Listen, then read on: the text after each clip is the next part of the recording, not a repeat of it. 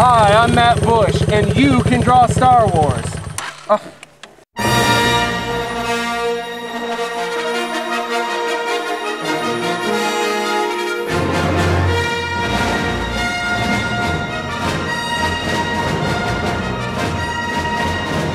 Hi, welcome to my studio. Come on in. Right now I've got my studio decorated with a bunch of different Star Wars items, a lot of the different artwork that I've done in the past. I should start over because the finished art shouldn't be here yet.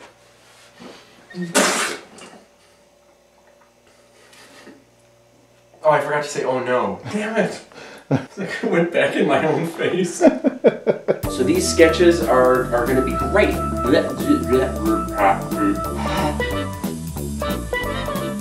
One thing's for sure, the more you draw, the better. One thing's for sure, the more you draw, the better you. One thing's for sure, the more you draw, the.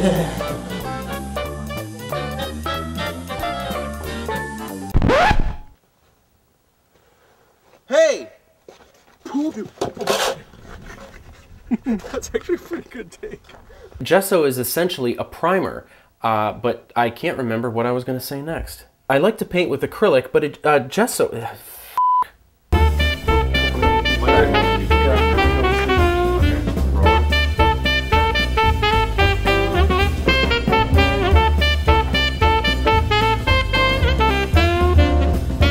I'm using a straight edge. The inking process...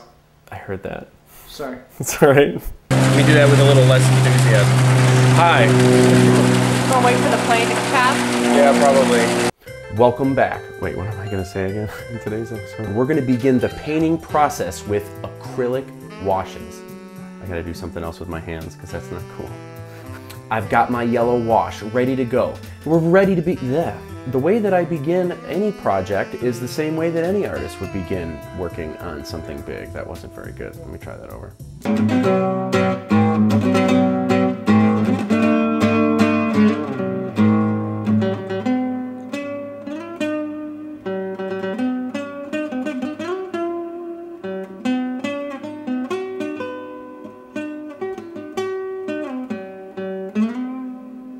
Lastly, for washes is the airbrush stage.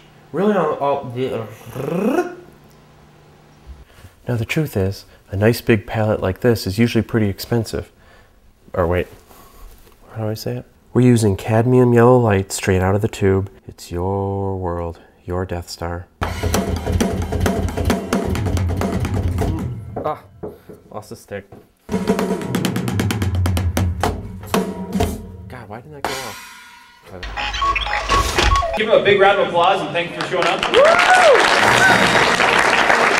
Darth Vader. The more details on their face, is that hard? One of the things that I see with a lot of aspiring artists is when they're trying to draw something cool like Star Wars or Lord of the Rings or Transformers or whatever, you get real excited and you just want to start drawing details. Have you ever done one of those drawings where you probably spend a couple hours and then you stand back and look at it and it looks like it's kind of standing sideways like this and it's kind of slanted? I always start with simple shapes. I construct the figures and I kind of build them so I get the gesture right, the proportions and everything, and then I kind of build from there. Heard your stomach. All right. Well, we're here at the Emerald Theater. It's the Motor City Art Expo. We're hanging out with Gwen Joy, artist extraordinaire, and her friend Sterling. Gwen, can you tell us a little bit about your stuff? Your stuff here is definitely very eclectic and it's very original. This guy, look at him, he's ready to party. Wow. This is one of the more creepier ones that I've seen. What's this one? The baby squirrel looks like something that just happened. It is, it's a baby squirrel. So the next time someone says, oh, look at the baby squirrel, I'm gonna say, that's not a baby squirrel. This is a baby squirrel. Look at this one. What does the baby squirrel put in its mouth? Because I see the hole there, and I don't know what... I don't know, nuts. Okay. It's out in the wilderness, you know. Now, what does this squirrel put in its mouth? Suckers. Tell us about some of your jewelry here. Yeah, they're just from vintage pieces that I find, and I just kind of reassemble them. And look at it, matches very well. How come you're not wearing any of your jewelry? Because you can't, overdo it, you know.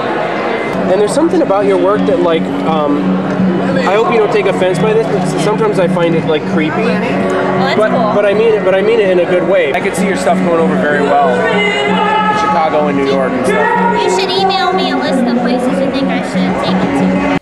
All right, enough of the color or the.